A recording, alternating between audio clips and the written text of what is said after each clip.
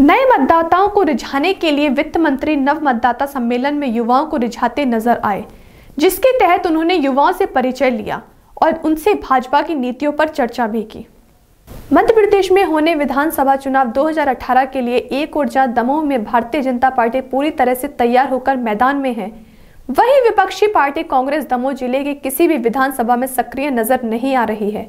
हालांकि भारतीय जनता पार्टी अब नव मतदाता युवाओं के सहारे अपनी नैया को पार लगाने में जुट गई है।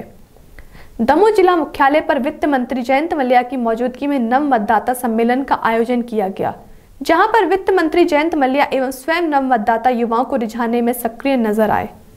जयंत मलैया ने हर एक युवा से मिलकर उनसे उनका परिचय जाना, उसके बाद सम्मेलन में भी शामिल हुए। इस सम्मेलन के दौरान युवा मोर्चा की युवतियां भी उत्साहित नजर आईं।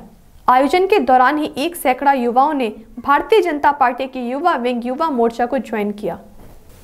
इस आयोजन के दौरान वित्त मंत्री जयंत मलैया ने ताल ठोकते हुए कहा कि कांग्रेस शासन के 50 साल और भाजपा शासन के 15 साल पर डिबेट करने को तैयार हैं।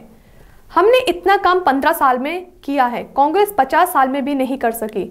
बिजली, सड़क, पानी सहित बेरोजगारी के मुद्दे पर वित्त मंत्री जयंत मलैया मंच से युवाओं को संबोधित करते हुए उनको भाजपा की ओर आकर्षित करते नजर आए। इसी दौरान सभी ने भोपाल में आयोजित कार्यक्रम के दौरान मुख्यमंत्री शिवराज सिंह चौहान के संबोधन को भी सुना।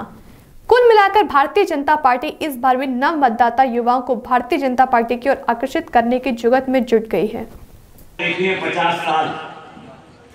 50 वर्षों में मैं पूछता हूं कि आओ मंच पर आकर बात करो, आपने 50 साल में क्या किया, हम आपको बताते हैं हमने 15 साल में क्या किया। जब माननीय मुख्यमंत्री जी आ जाए तो बता देना मुझे, मैं बंद कर दूंगा। हमने 50 साल में, जब नौजवानों को नहीं पता कि आज से 15 साल पहले पूरे प्रदेश में सड़कें कैसी थी, सड़कें थी या गड्ढे थे, या गड्ढों में सड़कें थी, सड़कों पर गड्ढे थे, हालत बहुत खराब थी।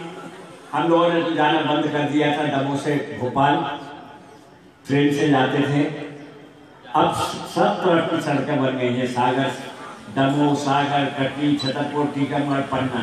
ये जौनपुर की सड़क 8 साल पहले बनी थी तो खराब हो गई, उसकी सुधाराई हो रही और उसका पूरा रिन्यूअल फिर से होगा। न्यूज़ बीके के लिए दमोह से राजेंद्र तिवारी की रिपोर्ट।